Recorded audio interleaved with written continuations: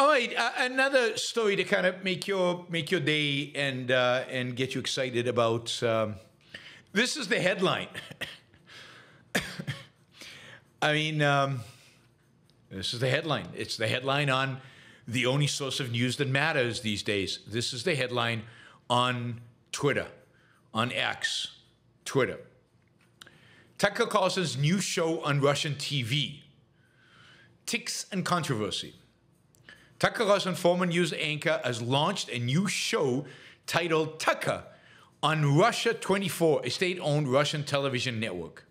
Now, before you get all excited, this story is false. I just want you to know. You have to wait a few minutes before you read a headline like that to see how people are going to respond and what's going to happen. It's based on a Newsweek story that was then rewritten to adjust. It turns out that Tucker did not launch his own show on Russian television, in spite of what everybody is saying. It turns out that the Tucker Carlson show is being carried on Russian state TV and dubbed and subtitled on Russian state TV. Not that he has an original show for Russian state TV. I mean, the difference is minor, I guess, to some extent. One, he is doing the show for them. The other is he's letting them use his content. So I think they're both basically him sanctioning Russian state TV, but one is much more significant. I don't know. I mean, people on Twitter are calling Tucker Carlson a mouthpiece for the Russian regime.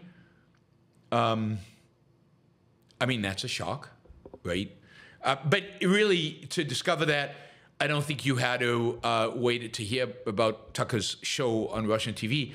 All you had to do is watch Tucker a little bit, and you would find out that he is a mouthpiece for the Russian and pretty much every nasty regime out there. But God, everybody bought into this article. I mean, there's so many people commenting on Tucker's new show on Russian TV, when it turns out that Russian TV is basically either stealing or has cut a deal to use what Tucker is doing for Twitter on their platforms. So it'll be interesting.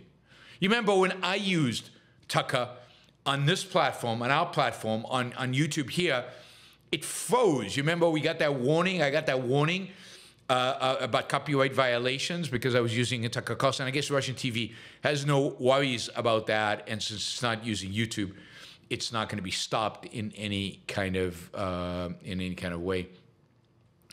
Anyway, Newsweek's original story said Tucker Carlson launches show on Russian TV. Its revised story says, I had it here a second ago, the revised story was a little different. It basically says something about Russian TV is Tucker's content, so not quite the same thing. But everybody basically picked it up. It's everywhere.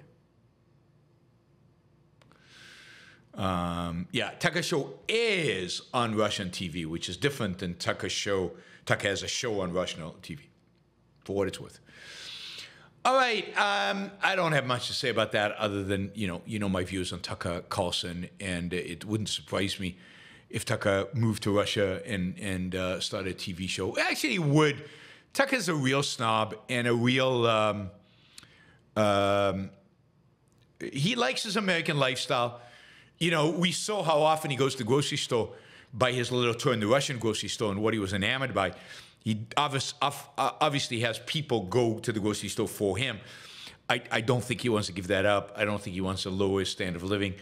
I think Tucker's like a New England snob or whatever snob. He's just horrible.